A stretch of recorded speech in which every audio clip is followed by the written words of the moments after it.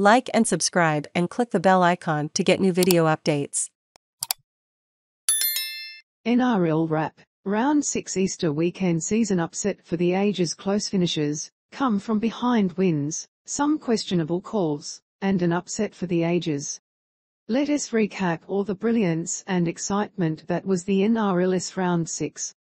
North Queensland Cowboys 18, Canberra Raiders 12. This was definitely a game of two halves.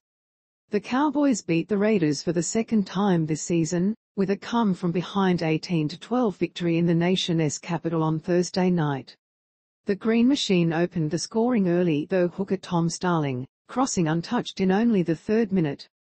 Winger Jordan Rapana got his name on the board in the 15th minute, and the Raiders went to the sheds at half-time with a 12-0 lead. Canberra controlled the first half while the Cowboys made silly errors and gave away too many penalties. It all flipped on its head for the second half, something that is becoming all too familiar to Raiders fans.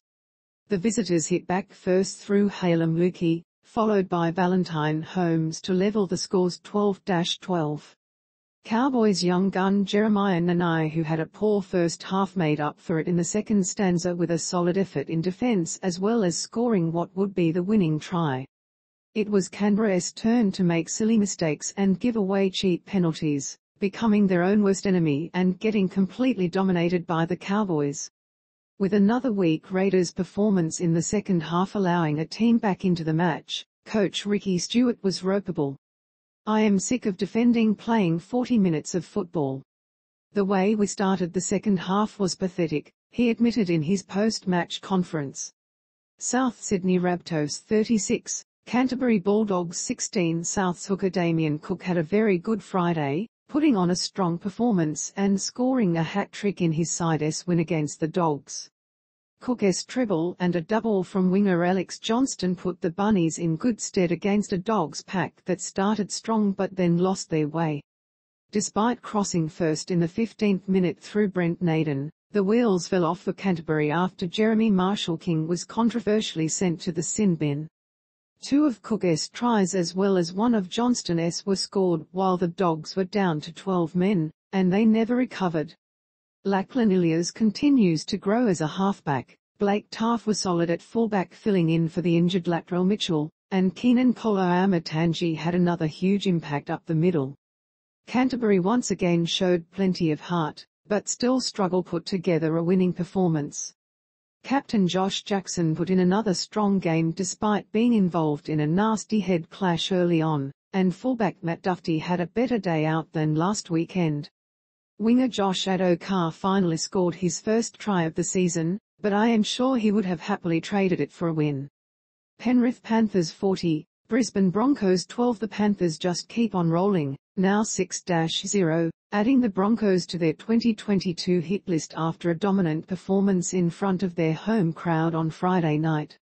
They showed why they are favoured to take out back-to-back premierships, scoring 7 tries to 2. Leading the possession with 56% and running for a combined 2266 metres compared to Brisbane's 1454 metres. Winger Taylan May put in another top effort on the wing, running for 228 of his side's metres and crossing for a try. Captain Isaah Yeo once again led from the font, making the most tackles out of either side with 46. Fullback Dylan Edwards had another superb performance, despite he and Bronco forward Keenan Palasia being sent to the sin bin for slapping each other in the face. Yep, slapping each other in the face. Adam Reynolds had a good hit out for the Broncos, with coach Kevin Walters saying he thought he had his best game for the club. Walters was happy with his side's performance despite the loss, focusing on the positives and adding there's better days ahead for the Broncos. Nathan Cleary was placed on report during the match for a dangerous tackle against Brisbane's Billy Walters, but the charge was downgraded, and he received only a $1,000 fine.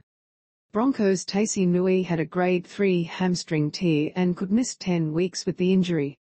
Manly Sea Eagles 26, Gold Coast Titans 18. After losing their first 2 matches of the season, Manly have hit their strides and notched up their 4th win in a row on Saturday night. Manly took a dominate 24-4 lead into half-time on the back of some Daly Cherry Evans and Kieran Foran brilliance. As they have done far too often this season, the Titans allowed their opposition to get a big head start, making the fight back difficult. They scored in the 51st, 58th and 66th minutes, but Toby Sexton could only convert one of his team's 4 tries. A 24-18 scoreline with 10 minutes left gave the visitors hope, but a penalty goal to Manly made it an 8-point game and made the win just that bit harder for